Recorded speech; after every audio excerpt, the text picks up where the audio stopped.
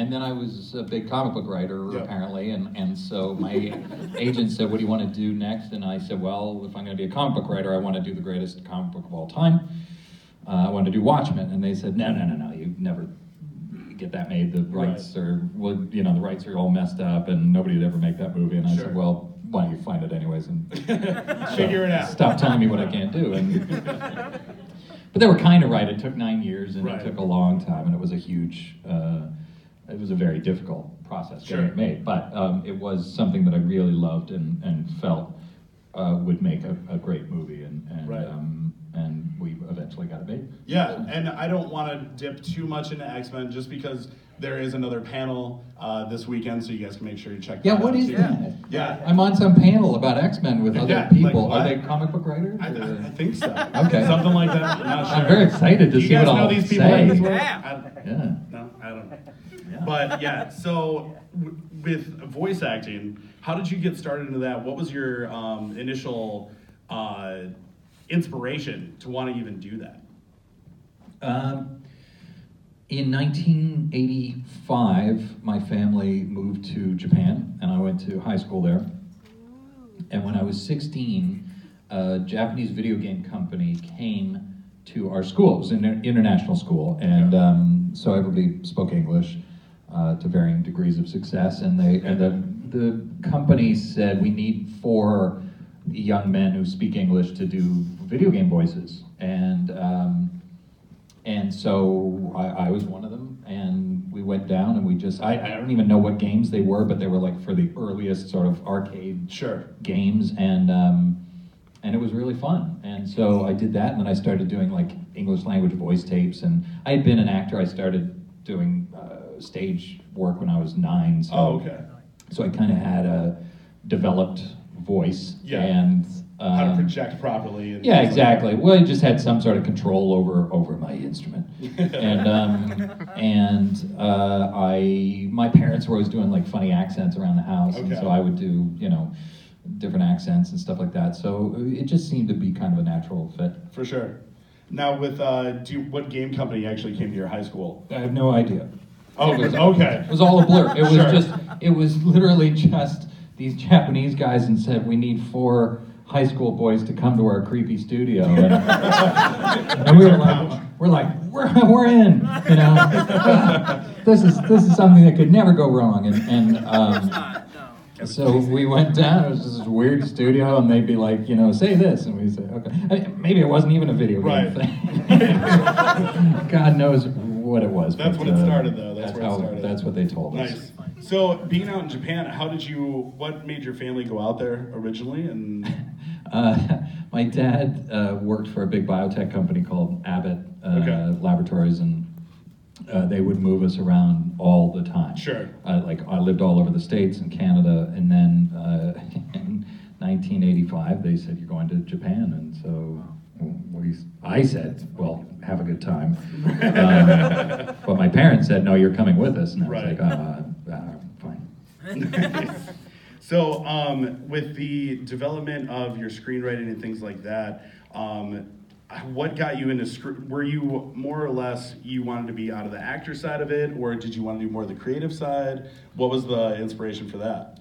I'd always written, like since I was 12 years old, I'd always written like short stories, and tried to write books and this and that. And then in 1997, I produced and starred in a little movie called Burn, which none of you have seen, but I did some of the work on the script there. And I learned as a producer that you have a little more control over your life than as an actor. Absolutely.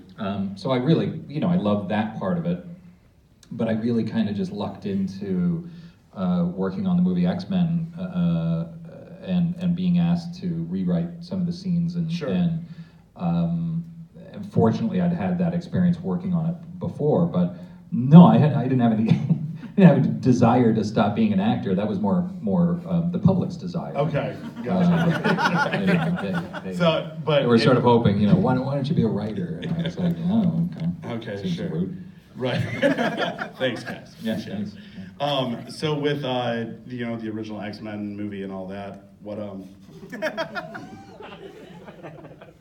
You can continue. I can hear you. I didn't realize what was happening. Yeah. I was kind of thrown off. I know, right? That's all right. David Hayter has that effect on people. That's right. No, with the original. You didn't know if I meant like security? You got what's going Broom on? that guy. Nice. But with X-Men and stuff, what kind of background did you have that allowed you to be able to get into that large? And now, obviously, it wasn't as big at the time. Yeah. But coming into that, they obviously saw some kind of potential, but they saw potential in you. How did you get contacted to be able to screenwrite for that as well? Well, I mean, I've told this story many, many times, so I apologize if you've heard it before, but the little movie I made, Burn, was executive produced by my friend Brian Singer. So Brian, and the movie didn't sell, so then I was broke, so Brian gave me a job answering the phones on X-Men. And then he was like, this is horrible, the script is gonna ruin my career, and nobody understands what X-Men are, and this is just crap. And so I had been a huge X-Men fan of the comics. I used to play, I was always Cyclops yeah, right, thank you. He gets it. He gets it. This guy gets it. So I suggest, and I had put together this little movie with Brian, so I said, well, look, why don't you have a scene where Wolverine meets Cyclops and they say this and they say this, and that'll solve some of your problems. Sure. And he said, yeah, go write that for me. So nice. It wasn't so much that anyone saw potential in me, it was that Brian saw an opportunity to have somebody like a slave who would work for free, who understood the comic book, who would just write whatever he wanted, and that's what I did. And then, along the way, I proved useful enough that I kept doing it for 13 months. Sure. Rewrote the script so much that I ended up getting sole credit. So that was my first writing job. I mean, it was a freaky, like lightning bolt of opportunity, and I just literally fell right ass backwards into it. Right. No, that's excellent though. Yeah. Sometimes the best jobs happen like that. Well, apparently so. So with obviously with the production side and stuff like that, you enjoy that. Yeah. Do you have any plans in the future for more movies and things like that you want to continue with? Yeah, I have. Well, I'm writing and co-producing this show, Warrior Nun, at Netflix right now. It's going to shoot in Spain in the spring. And have a movie I just co-wrote with Joseph O'Brien that we're trying to get set up for me to direct. Okay. Yeah, and then other various screenwriting jobs. And yeah, because there's like always that. something on the back burner going. Yeah, well, there's so much content now that being a relatively well-known screenwriter it's not a bad place to be. No, absolutely. Right.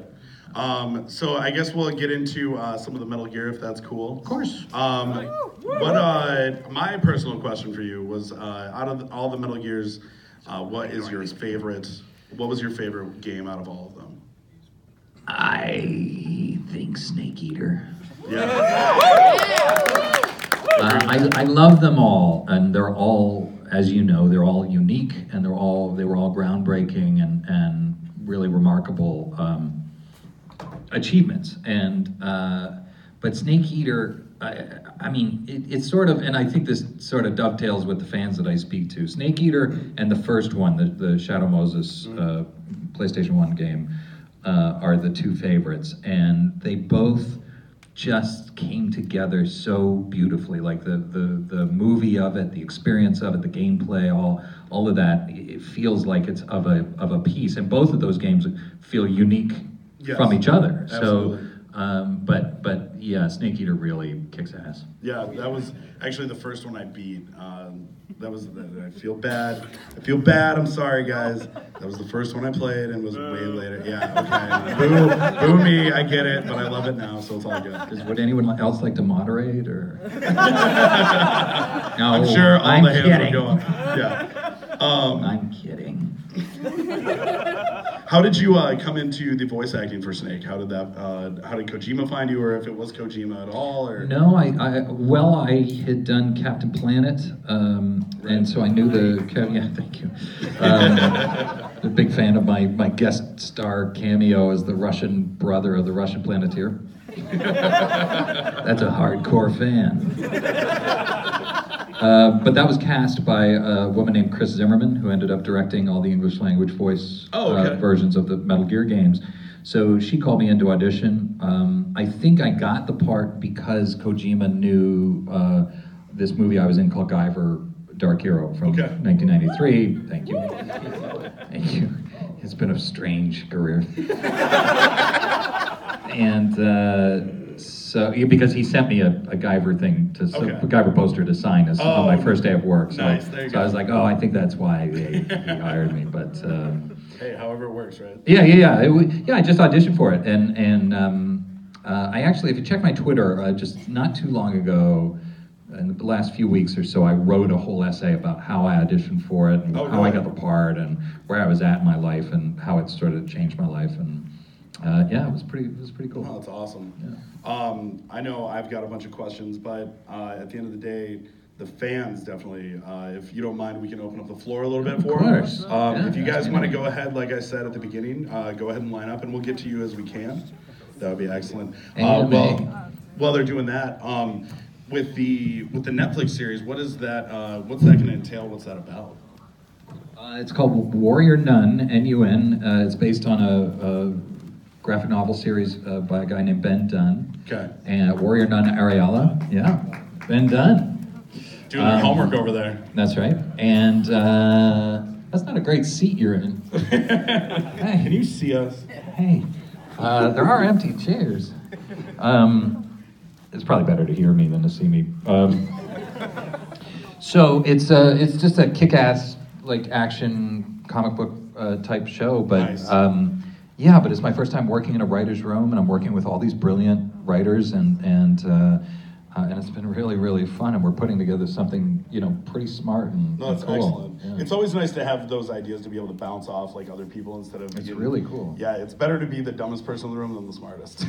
Sometimes. You know what I'm saying? Well, you at least want to be somewhere in the middle. Right, at least in the middle. You don't ever want to be in the room looking around going, I wonder who the dumbest one is. Oh, it's me. So we'll go ahead. What's going on, man? I've been waiting a long time to say this, but hotness, I want to bang you. Oh my God, hotness, I want to bang you. That's from Metal Gear Awesome. It's not a private relationship thing with me and this tall gentleman. But I've had this theory for a while. I know that you do more of a writing thing, but for a Metal Gear movie, I've always had this vision of how to get it set up. W.S. Anderson, Mila Jovovich's husband, has always done video game movies, and if you can keep him only doing the first one, everything else, don't have him do any sequels. I think that would be a good way to get it started. I don't know if you do a GoFundMe, but I do have $1 in my pocket to get started. If we could go down that route, I could give it to you right now. Oh, well, I'll take it. Just set up a basket. No, I'm just kidding. Just do it in the back? Yeah, it's like church, in that you'll get nothing for it. Sorry, it's a little dig at church. First of all, I think his name is Paul Thomas Anderson. Is it? Okay. Yeah, not the Paul Thomas Anderson. He's the other Paul Thomas Anderson. Okay. Second of all, it's already got a director named Jordan Vogt Roberts, who's a very big director who did Kong Skull Island. So it's a big director. I've been talking to him on Twitter about it. He's a huge fan of Metal Gear, and hopefully that means the movie will be good. $1 not needed. Hello. Hi, I tried talking to you. I've always admired you as both an actor and a screenwriter. I tried talking to you before at your booth, but I just kind of clammed up at that point. I recall. Yeah. Well, it's nice to speak to you. No, it's all right. Just People get surprisingly nervous around me, which is really not necessary. I love you all, and we're all just people hanging out. So well, it's just I've always I've always looked up to you in terms of like both screenwriting and acting. Thank you. And Thank you. I have two questions, if that's all right. Sure. First question is, I remember a rumor around like the first MGS game that I've heard around, but somebody said the reason you sounded different in the first game compared to the others was that you were recovering from a cold. No. All right, I was saying I never believed that, but That's just weird. that's just the second question. I'm trying to remember. I think the second time I recorded for Twin Snakes, I just forgot what I sounded like and got raspier. It's my fault. It was my stupidity. It wasn't my lungs. It's just become progressively raspier. Yeah, well, as I get older, God. You're just gonna sound like that when you're 70. That's right. Where's my pudding? That's it. And the second question. Yeah. The second question is kind of elaborating on the earlier. What was your like favorite one to work on? What was your opinion on the? Sorry, give me a second. No, this is a lot like our earlier conversation. What was your opinion on the fact that the scriptwriter between the first game and subsequent games actually changed? So a lot of the dialogue's a bit more stilted in the. Oh yeah, well yeah. So well, I don't know about the screen. Well, I guess it was a screenwriter. I mean, Jeremy Blaustein, is that who you mean? Yeah. So Jeremy, yeah, he was a brilliant guy who spoke Japanese and English, and he was there. I don't really know how the scripts came together, but I do know that he got replaced after the first game, which is unfortunate, but it happens. No, I'm not saying like any of them are badly written or anything. It's just you can tell the first game's written by a different person than the subsequent. Right. Well, again, it's sort of like The Voice. You do the first game and you're kind of feeling your way through it, and then the world sort of deepens and gets weirder, and things you have. You're forced to write about new stuff, and in the Metal Gear world, that means it can get weird, so Metal Gear. Yeah, but I really don't know what the story was behind the writer changes and things like that. It's just there was a lot of people like online talking about how like after the first game the writing became a lot more like stilted and awkward and they attributed that to one of the Jeremy Blaustein having been replaced during the first game. I suppose that's an objective. It's possible, but subjective opinion. Yeah. It's easy to throw a scapegoat on somebody when they're gone. I see what they're talking about. It's just kind of Yeah. Alrighty. Sorry for taking like 20. Not at all. Yeah. It's been a delight. I appreciate it, man. It's been nice to talk to you. Yeah. Nice to talk to you as well. Hello there. Hello, how are you? Doing good. Good. I was wondering, which Metal Gear would you say was the most difficult for you to work on? 4. Because it's just a movie with some gameplay parts in it. Well, there was a lot. There was a lot for me to do. It took us 9 months to record. Also, in that game, if you don't know, Snake is aging rapidly, and so I wanted him to be kind of falling apart. But I also wanted him to progressively get worse, and by the end, barely be able to communicate. And the problem was that we recorded it out of order, so over 9 months. So we'd get a scene, and I'd say, okay, what percentage of the game are we in here? And they'd have to find out, like, you're 55% of the way through. So I'd be like, okay, so I'm at this point. I'm not at this point, And so, A, it was very hard on the voice, and B, it was sort of difficult to maintain that steady decline. But that was my goal anyway. All right, thank you. Thank you. Oh, they also made me barf on on Metal Gear 3. Yeah, because I don't know if you remember in Metal Gear 3, on the health screen you could spin him around. Yep. And you'd come back to real life and he'd throw up. So they're like, oh, we need a bunch of barf sounds. And I always record after lunch because I write in the mornings. So I'd gone to Carl's Jr., which is this terrible, so I guess you know it. And they were like, you need to make barf sound, like, and then it was like, and I barfed all over some, $2,000 microphone. Yeah, so that wasn't a highlight. What's that? It was for immersion is the right word. Yeah. Sir. So I had a question on how did it feel to be able to come back as the voice of Solid Snake for Super Bomberman R and Smash Brothers Ultimate? Pretty damn good. Yeah, it was cool. You know, I talked to Konami and I said, look, you guys own this character, and every time I do the voice, people seem to be pretty happy. So, so we said, you know, let's try out some stuff. So Bomberman, it was just this little cameo I did for Bomberman, but I didn't know before I did the session, they wanted me to do both young Solid Snake and sort of middle-aged Big Boss. And so it was kind of cool that I got to do, you know, young Solid Snake and Big Boss. And it's, you know, I don't think people unless you're totally obsessive, really know that it's, you know, they're kind of different. It's still me, but so it was really cool to go back and do that. Thank you, boss. So, I already talked to you a bunch earlier, so I won't waste a bunch of your time. That's all But right. considering my odd request earlier, I actually just wanted to ask, what is the oddest fan request you've ever gotten? I had a guy once ask me to sign his prosthetic leg, and it was you.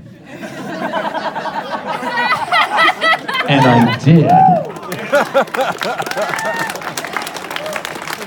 I don't know if it's the oddest request I ever got, but it was pretty cool. So. Congratulations. I will wear that crown regardless. There you go. Sir, hey. As someone who greatly appreciates your screenplays for Watchmen and X-Men, especially considering how complicated that they must be, especially when you have to navigate through so much and kind of get so many things right.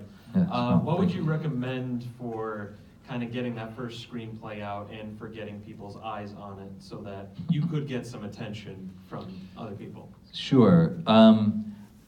Well, the simple answer is I don't know. I have no idea. I answered the phones on it. I mean, I was friends with a big director, so that was helpful. I mean, to be less glib about it, I was in Hollywood. I was friends with a bunch of creative people, and many of them became famous and important, and that sort of lifted all of us up. So that's helpful. But if you can't do that, I think the best way to do it's very, very hard to get people to look at your stuff if you don't have an agent, if you've never done anything, if you don't have any credits. But a really cool way to go about it is to send your screenplays to screenplay competitions at film festivals. They're all over the world. They're happening all the time. There's thousands of them. And if there's a screenplay competition and you send in your screenplay and you win an award, well, you're an award-winning screenwriter. And if you can win a few awards, you're a multi-award winning screenwriter. And you can start to, you know, there's a much lower barrier to entry for those things. I mean, there's really no barrier. They just have to kind of like them. You have to have some modicum of talent. And so that's a good way to do it. And I was actually just contacted by a writing team, these two women, and they said, we really want to sit down with you and talk to you as a producer, and we are award-winning screenwriters. You know, we won this award at such and such festival and this award at such and such festival. And I was like, oh, see, it did the thing. And so that's a good way to do it. But it is really hard, and you know, agents don't typically tend to take blind submissions or anything like that. Or you reach out to people like me, but not me, to try to take a look at your stuff. But again, it's legally dicey for me to look at other people's screenplays as well if you don't have a lawyer, if you don't have an agent. So that's my best advice. Just keep doing it, keep writing on your own to keep getting better and better and better. Read all the books, read other people's screenplay, read great screenplays, figure out why they're great, and then try to win some awards and just hammer away at it. Thank you. Sure. You can applaud, sure. That was great. Sir. Hi there. Hey. First things first, what are your opinions on Kaz's Burgers? Kaz's Burgers. He feels the key is artificial ingredients. Yeah. So that's weird.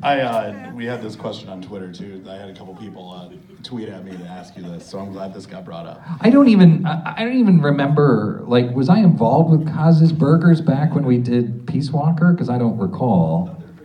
No, that was. Did I think they were tasty? Yeah. I don't know. You know, Robin Atkin-Downs, who plays Kaz, contacted me the other day, and he said, boy, you know, I mentioned Metal Gear on my Twitter, and people really responded. And I was like, yeah, I know. I am familiar with that phenomenon. And he was like, well, we should do something. And I was like, really? Do we have to? And anyway, so he was like, yeah, we should do a thing. Snake, we should do a thing about the burgers. And I was like, I don't know what you're talking about. But I Googled it, and there it was. And I said, okay, there's a thing about his burgers. So we did the little Periscope thing, Q&A the other day, and I brought burgers, and there we were. So they were, to answer your question, they were delicious. Thank you.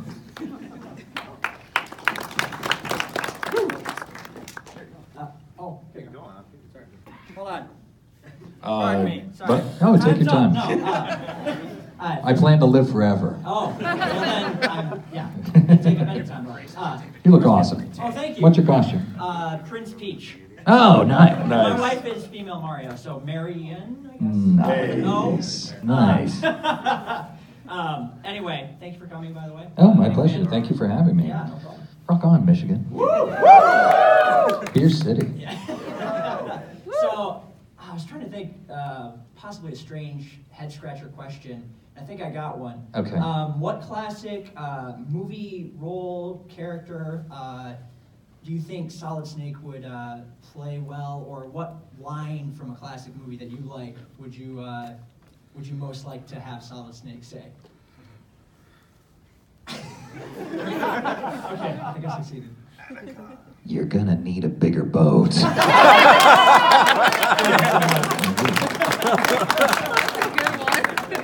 How's it going? Hey, good, thanks. How are you? So you said you got your start theatrically, doing Yeah. stage stuff. Correct. Just kind of curious, because I do that myself. Uh-huh. What was your favorite stage role you ever did, and why? What was my favorite stage role? So I was trained as a Shakespearean actor. You know, in Canada, I went to theater school in Toronto, and basically, as an actor there, the goal is to work at the Stratford Festival, and so you do a lot of Shakespeare, and you do a lot of voice training, and you just learn to project and become Ian McKellen, and that's the goal, Bilbo. And so when I went to Hollywood, I was like, you know, screw this, I'm gonna go be in the movies, and it's gonna be awesome. But while I was waiting to be in the movies, I was like, I kind of missed Shakespeare. So I auditioned, so I saw that there was in Pasadena, they were doing a production of Richard III. And I was like, these Americans, they don't know anything about Shakespeare. I'll go down, I'll just pick a part. I was so arrogant. I said, I'll just pick a part and go down, read for it, get it, and then I'll just do that. And I didn't want anything too onerous. So in Richard III, there's a character called the Duke of Clarence, right? And in the first act, he's been captured by Richard, he's in prison, he has this horrible nightmare, and he wakes up and he gives this amazing monologue about the nightmare, and then two killers come in, he has a great scene with the killers, and then they murder him. And I was like, that's perfect. I'll do that, I'll get murdered, I'll go home, I'll be home in time for The Simpsons, right? Which was very important to me at the time. It still is, really. And so that's what I did. It was so arrogant. I went down, auditioned for it. Guy was like, "You're amazing." I'm like, I know. And so he cast me. He gives me Duke of Clarence. But I never bother to read the rest of the play. And apparently, all of the people, spoiler alert, at the end of Richard III that Richard has murdered come back soaked in blood for one nightmare scene saying despair and die, right? So every night I would drive to Pasadena, which was like half an hour away, do my big monologue, sit backstage for like 2 hours, and then get soaked in Kairos sticky corn syrup, blood, and then lurch out and go despair and die. So the lesson is always read the rest of the play. And that's my story. That's funny because I work with we have a local Shakespeare company here too. And, Oh, cool. I was Edward IV, so Oh, what up, yeah. bro? Hey, there you go. Blood relation. Absolutely. There you go. What's up, Link?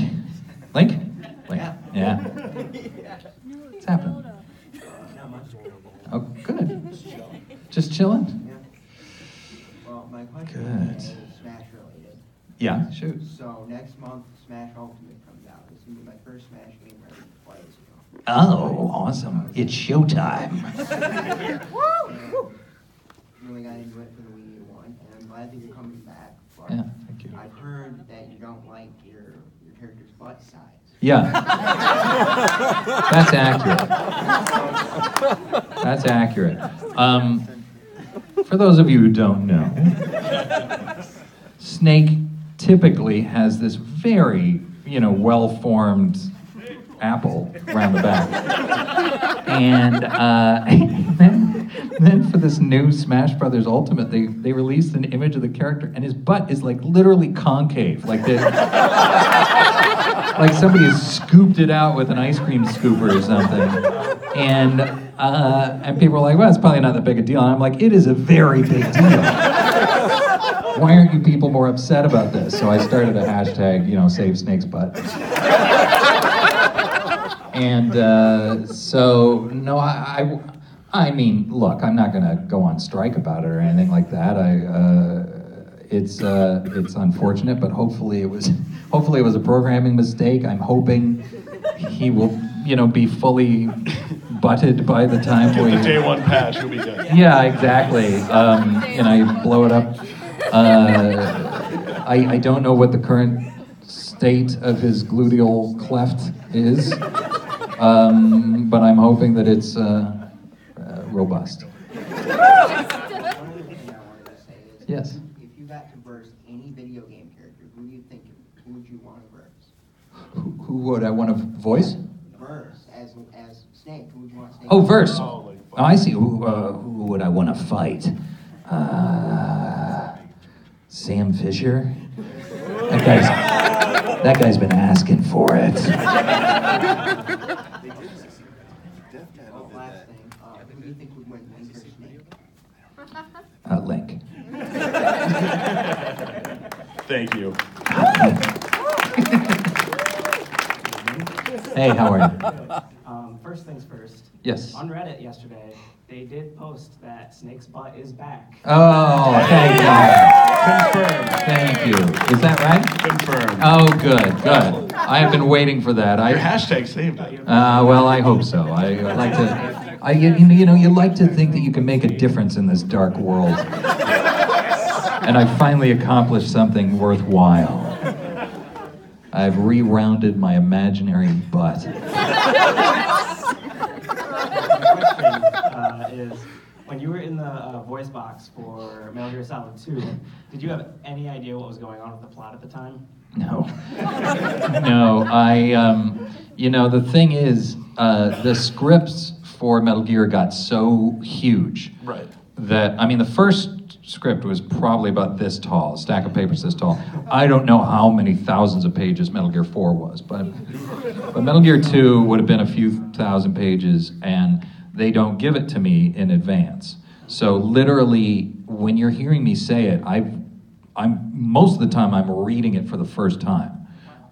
So no, I had no idea what was going on. Nobody told me that Raiden was going to be taking over as the player character, so that was a bit of a conversation. I was like, what's going on here? Like, why is this girly man, not that there's anything wrong with girly man. What's that? If it makes you feel better, we didn't know either. Yeah, no, well, nobody did, and except for Kojima, and Yep, so Kojima. they said, "Oh, you're going to be advising the player character," and I was like, "I'm not sure that's going to work, but all right." But as far as understanding it, look, I'm in the same boat as you are. Obviously I spent a lot of time, reading Metal Gear related things and being involved with it. So I have a relative grasp of the whole canon, but there's, you know, that one's the weirdest. I mean, that one, who knows what's going on there. Yeah. Thank you. Thank Forever. you. Forever. Yeah. Hey, how's it going? Good. So, Guyver 2. Yeah. Dark Hero. What was that experience like? And if they decided to do like a Guyver 20 years later, would you do it? Yeah, so, Guyver 2 was this movie I did in 1993. It was based on an anime. It was awesome. I mean, I figured that was my big break. In fact, I quit my bartending job. I blew all the money I made on it on a new car, because I figured, well, I'm a movie star now. This is never going to go wrong. So that's all true. And so basically it was me and then all of the young people who were in the movie. It was all like those students and the other actors and stuff. They had built this huge cave set and the spaceship and everything in a warehouse in Van Nuys. And we shot on there, and that was really cool. And then we went up to the Angeles Crest Forest, and we shot on location for like 2 months. And it was like being Batman or something. You know, I was a superhero in the lead role in my own movie, and I mean, you know, I was 23 years old. I didn't know it wasn't gonna do anything for me, or you know, or that was the last money I'd make for 2 years or whatever. That I didn't know that I would be back bartending again within a year. But it was really, really fun, and met my wife on that movie, and yeah. I mean, that is sweet. It was sweet.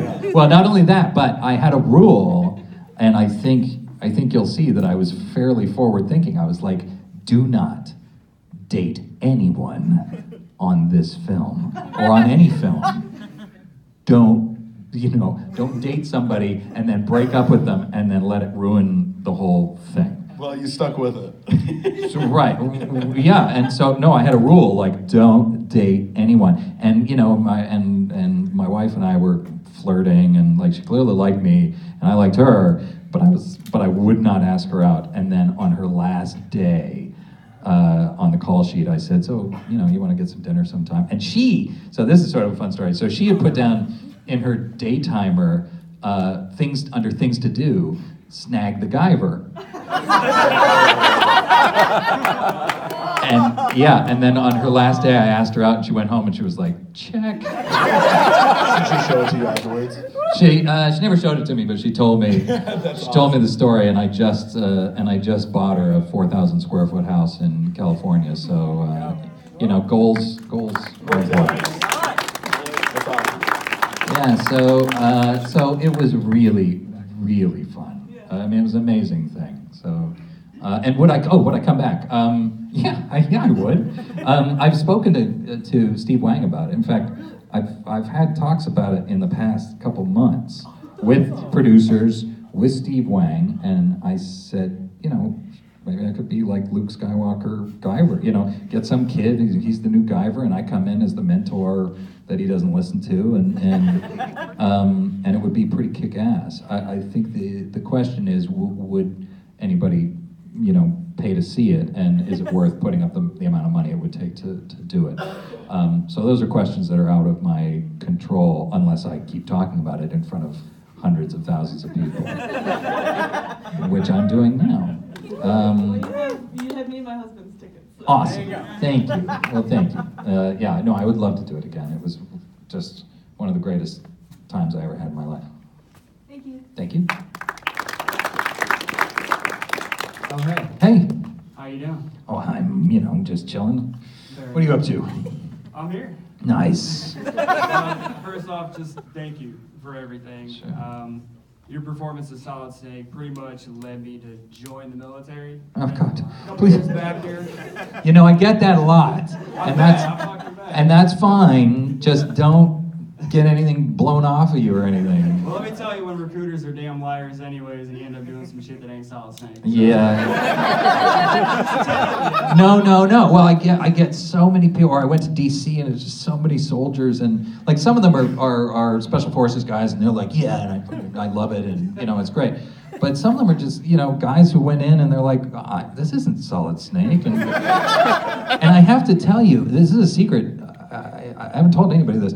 I'm not actually a soldier. Like, I'm sitting in a very comfortable, Hollywood sound studio with like donuts and things. There's no real danger. So anyway, I appreciate. There's no danger anyway. Okay. Well, I appreciate your service, and I appreciate everybody who does sign up. But please be careful and don't. We all appreciate yours probably a little bit more. Thank you. All the gamers I've seen and come across in the military is outstanding. Yeah, cool. It's the amount of playthrough I've done marathons of Metal Gear just to get me through the bullshit. Oh, good. For the Well, most good. part. But I guess my question is, are you still in cahoots with old Kojima, or what's going on? No, Kojima and I. we done took different paths, my friend. Yeah, them trails separated, a while back. All right, then that's all I got. But I love Kojima. I'm going to use that in the future. Oh, Hideo. Hello. Hello, Paige. How are you? Oh my gosh. I know your name. I know all your names. He's like Santa Claus, only for video games. That's right. And you've all been naughty. First off, like him, we commend your performance on all the Metal Gears, all the performances Thank you've you. done. You're a tremendous voice actor. But my question is, hopefully to steer away from Metal Gear a little bit, because I'm sure you grow tired of it sometimes. It's all right. It's okay. What is your dream project? I know Watchmen was a big one for you, you're saying, but if you could do another one, or maybe do it again, whatever, whether it be acting, writing, directing, all of the above? Yeah, well, I have some, but it's difficult for me to say anything because if I say anything, somebody else snaps up the rights, or like it's a little frustrating because there are things that I would really love to do, and there are pieces I really love that I'd love to adapt, but it really complicates my world if I say anything, which I know sounds Hollywoody and weird, but no, don't be sorry. It's just, I'm sorry because it's not a very satisfying answer, but there are, basically what I'll say is, if you guys as you're all members of various fandoms, and you look at, if you were in my position, the books you've read that have never been adapted, the comic books that you've loved that have never been adapted, take the top 3 that burn in your heart, and then that's how I feel about certain titles. I'm sorry, I really can't say anything because it really messes things up. You're totally fine. I'm sorry. Can I ask Yes, shoot, yeah. So you're buddies with Bryan Singer, right? Well, buddies is a relative term. The most recent thing in my brain, did you see Bohemian Rhapsody? Did you like it? Oh, I haven't seen it yet. I've just been really, really busy. I really want to see it. I was a huge Queen fan. In fact, I'll tell you a story. Bryan Singer and I were in Toronto shooting X-Men. And we were in a comic book shop on Queen Street. And the comic book shop owner recognized Bryan and said, "Hey, you're Bryan Singer," and he was like, "That's true." And then he was a big fan, and he said, "This is David. He's writing the movie. He's writing X-Men with us." And the comic book shop owner is geeking out, like just geeking out over us, and we're like, "Yeah, we're pretty cool."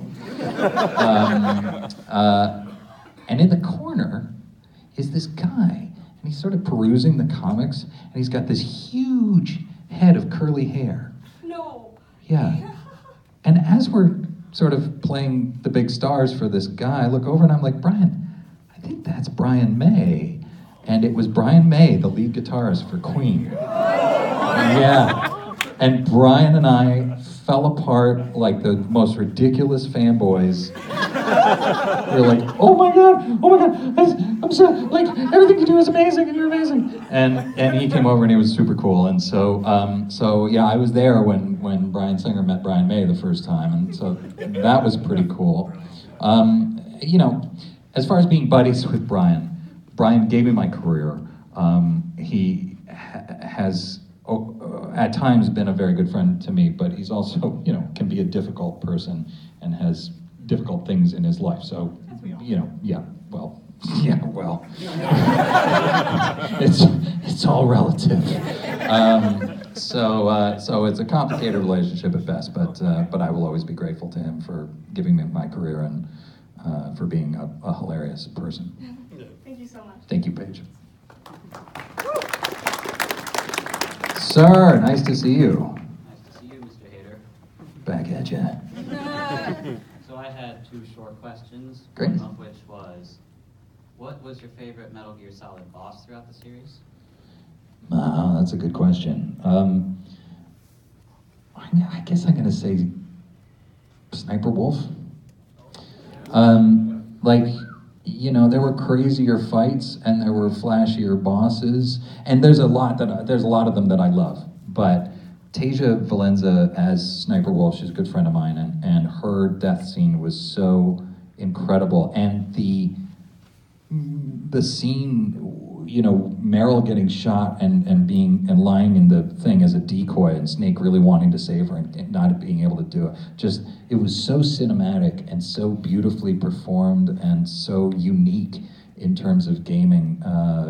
That one, I think, is probably my all-time favorite. But I would also say the sniper fight with the end was incredible, and just this incredible sort of massive Zen experience.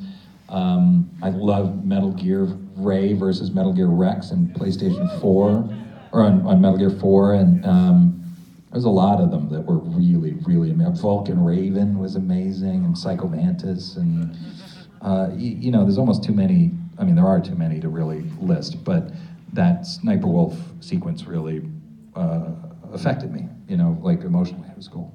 Thanks. Thank you. Second one was, if you could voice any other Metal Gear Solid character, who would it be? Punish Snake.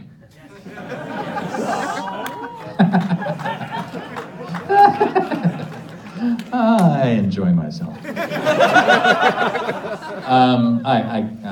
I don't know. Squirrel number 3, as voiced by David Hayter. That's right. I wouldn't look. The point is, I wouldn't want to take anybody else's job. All those actors are so amazing, and just Kiefer, I would take his job. Yeah, thank you. Sir, Mark. Mr. Pliskin, yeah, it is. Yeah, Mark. How's it going? I'm sorry, I forgot your name too. Tell me your name again, kid. Justin. Nice. Mark, what's up? All right, so being the actor and the director and screenwriting and your major involvement in MGS, of course, you ever hoped or wanted to be approached for the films? Or have they? No. Have they? No, I mean, I've been speaking to the director, and you know, he sort of wanted my support for publicity purposes. We haven't talked beyond that. Would I want to be approached? Yeah, working on any big movie is amazing in whatever capacity you're working on it. So they don't have you in any involvement at all? Not at present, no. But you know, people ask me, they're like, you know, shouldn't you play Snake in the movie? And I'm like, well, yeah, I should. But nobody's going to give them $200 million to do that. So, you know, you kind of got to be realistic about the whole thing. Actually, there's a great story. So y'all know Nolan North? Legendary voice actor, and he was the first Deadpool, did the Deadpool video games, and he's amazing, like he's so talented. And they called him in, they were gonna put together the Deadpool movie, and the producers called him in for a meeting, and he was like, oh, here we go. And they were like, look, we really wanna talk to you about the character of Deadpool. And he was like, yeah. And they said, can you think of anybody who would be good for this? Yeah. And I mean, per Nolan, he was like, I gotta go. And he just got up and actor guilted them. But the point is, you know, they're not gonna hire us to do that. Well, if there's more movies, you never know. Maybe we'll see. You know, it's unlikely, but never stopping, I suppose. Thank you. Thank you. So, you mentioned Christmas, and everyone's talking Metal Gear. Right.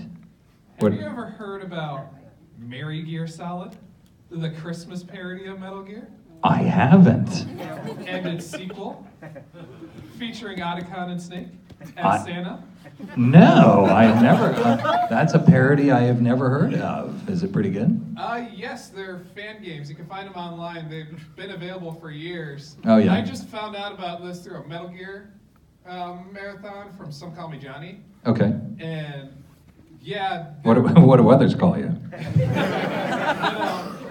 Yeah, no, they're really fun. They're really short, quick bursts if you're like classic Metal Gear. Sweet. I will check it out. And also, I heard I don't know if it's true or not, and I don't know how involved you were, like past screenwriting for Watchmen, but I also heard when filming that movie, they gave everyone copies of the comic book for like storyboards or something like that. Do you know anything about that or no?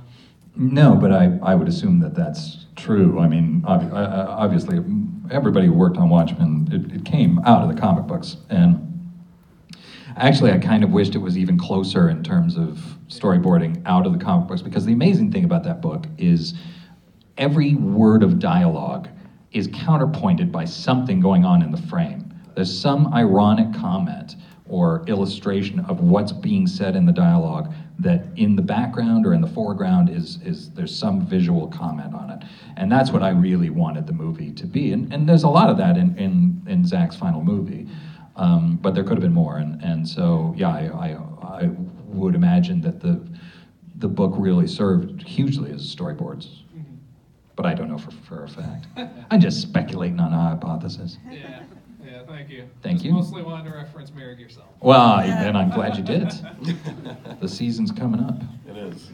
So with you were talking about earlier just now with the trying to stay as close to source material as possible. Mm-hmm. With Watchmen, it's already a long movie. Was there some stuff that was cut out that you actually wanted to hopefully keep in? Yeah, well, we always knew. I mean, a full adaptation of it would be nearly 4 hours long, and you're not going to put that out. But I love the ultimate cut. If any of you have seen the ultimate cut of Watchmen, like it cuts in the animated Tales of the Black Freighter, the comic book within the comic book. It's got a lot more stuff. In fact, it's the only version I watch now, so I don't even remember what was in the first theatrical version. And no, is there anything that's not in the ultimate cut that I would wish that was in there? Not that I can think of. I mean, really, my goal when I wrote the film was to take every badass moment in that comic book and make sure it was in the movie. Absolutely. And trim everything else that I could, which there wasn't much. Right. But there's certain things that, when you write a comic book, you have to sort of indicate things that you don't have to do in a movie because the camera tells it to you. Exactly. So no, I'm pretty happy well, with. That's excellent to hear. Because a lot of people can get really upset by editors and things like that. And Sure.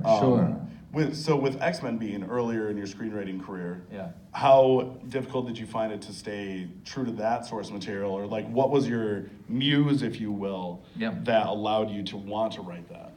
Well, my muse was Chris Claremont. Okay.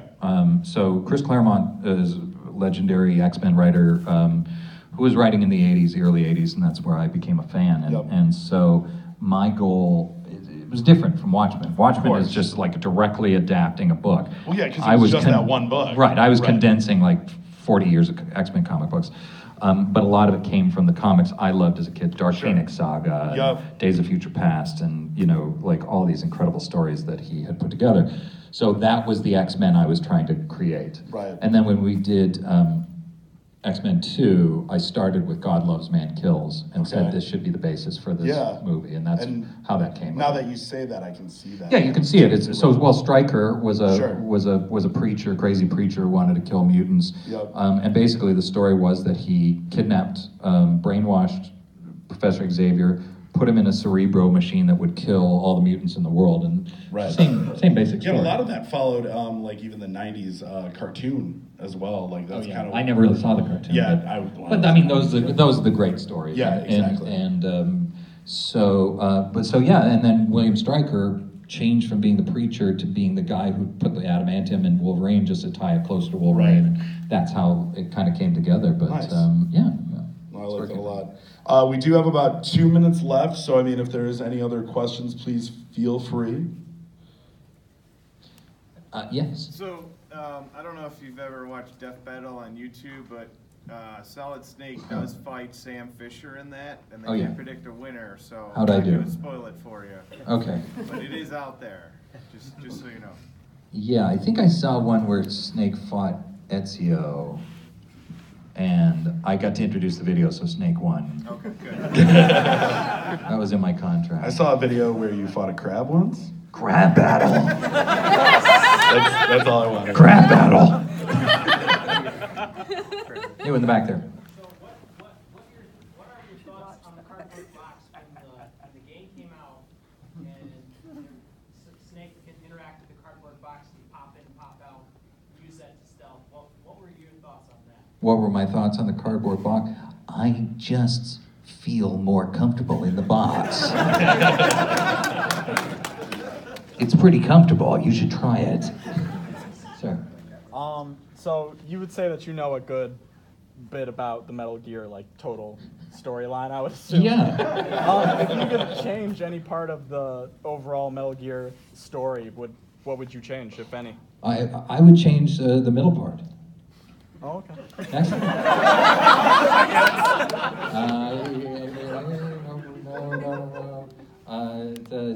Sorry. Red shirt. Red shirt. That's you. Oh, okay. No, blue shirt behind you. Yeah. No, I'm just kidding. What's up? How do you feel about monster hunting? I enjoy it. I'm sorry, I don't know the reference. I would say something amusing. Metal Gear But... Solid Peace Walker. Oh, did I talk about monster hunting? No, you didn't, but you do remember the line from the Palico, right? Well, then I feel very positively about it. You in the back there. It's actually my brother trying to ask, but he's too shy. Okay. I don't know if this is sort of like a non-disclosure kind of thing. What is the status on the codex for Smash Ultimate? Well, it's not a very satisfying answer. They're using the codex that they recorded for the original Smash, and I offered to Nintendo to do the rest of them, but I didn't really hear back. So I keep talking about it at Comic-Cons, again, in the hopes that it will guilt them into bringing me back to do it, but yeah, thank you. There you go. Guys, we are all out of time right now. We're getting the wrap-up sign here. Yep. So Thank let's you go ahead. so much, guys. I really appreciate it. This was really fun. Everyone, David Hayter.